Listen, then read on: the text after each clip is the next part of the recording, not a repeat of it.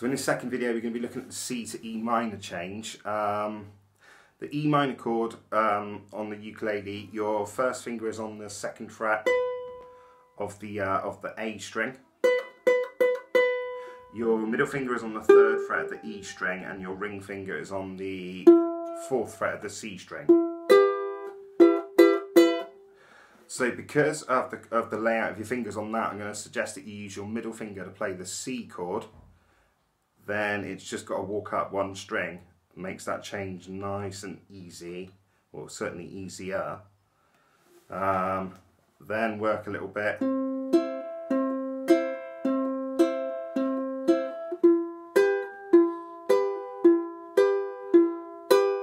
Go in between, from the that's the technique used on the previous video, where you're playing your on beats with the thumb on the C string, and then you're playing the off beats with the claw on the A and E strings, and just